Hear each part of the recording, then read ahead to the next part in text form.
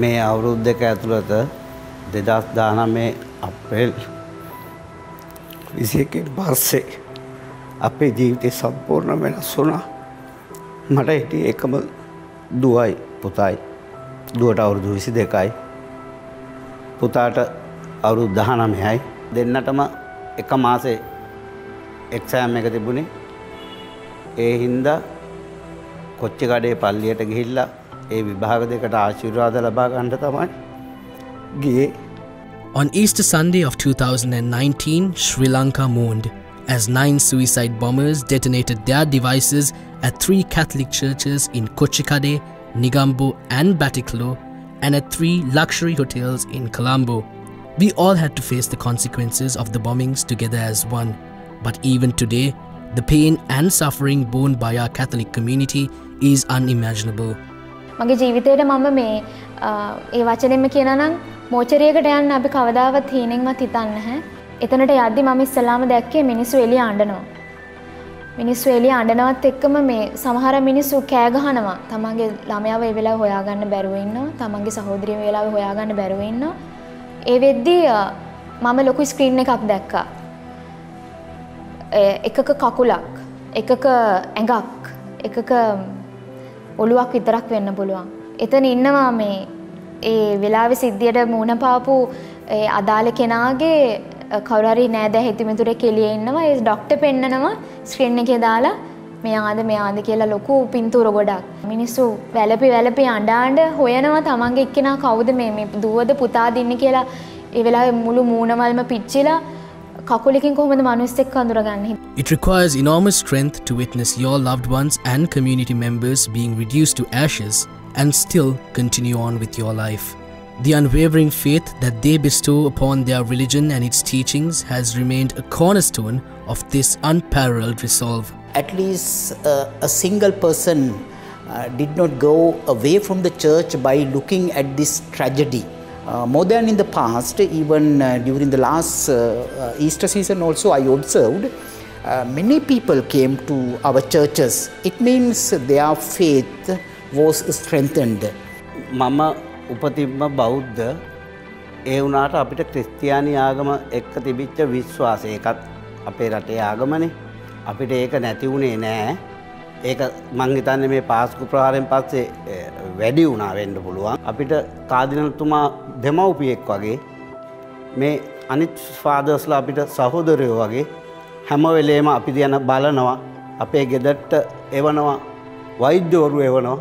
මේගොල්ලන්ගේ මානසිකත්වය බලන්න මොකද්ද කියලා. අපිට ආගම සම්බන්ධව කිසිම මෙතන එහෙම එකක් නෑ. එහෙමනම් අපේ ළමයි දෙන්න ආශිර්වාද ලබා ගන්න කොච්චිකඩේ පල්ලියට යන්නේ නෑනේ. The empathy, compassion and benevolence of the Catholic community members have acted as another pillar of strength to those who were affected by this tragic event.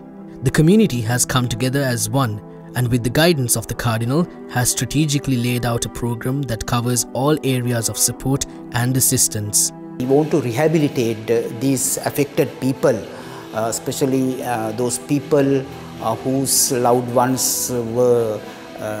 were killed.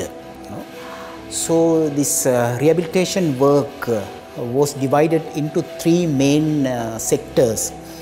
The first thing is psychological category.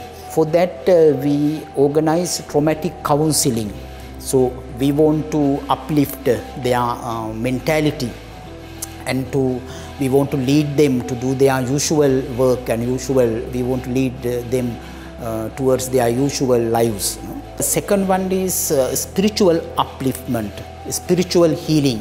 People asked, is there a God?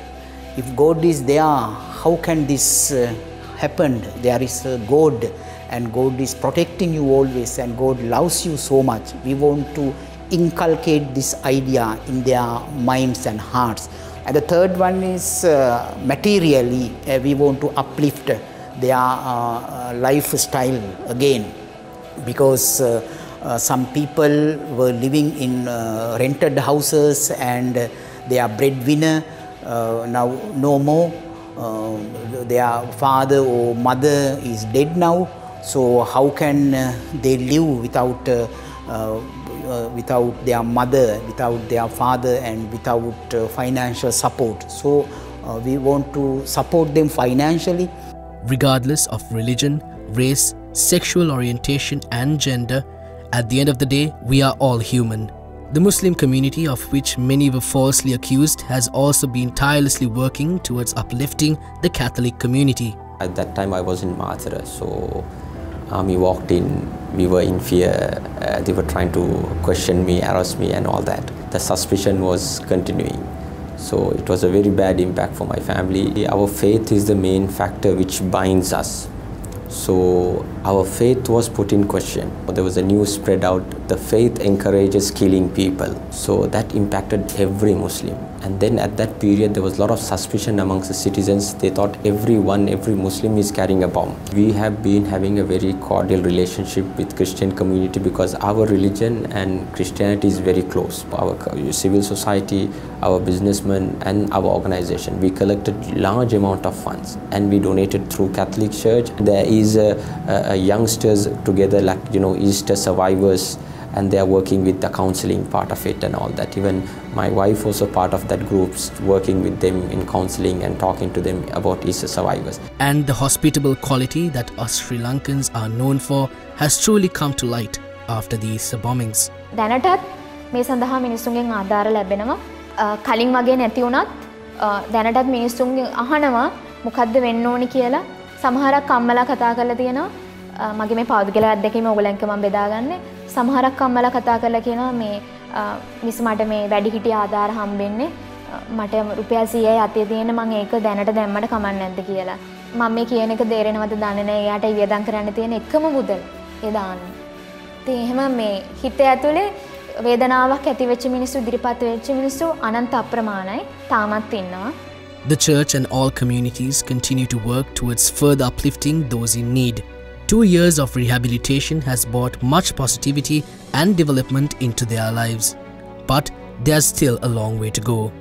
The only support that they seek today is from the authorities to bring justice to the loved ones that they had to let go of in such a tragic manner and implement protocols to prevent these unfortunate incidents from repeating.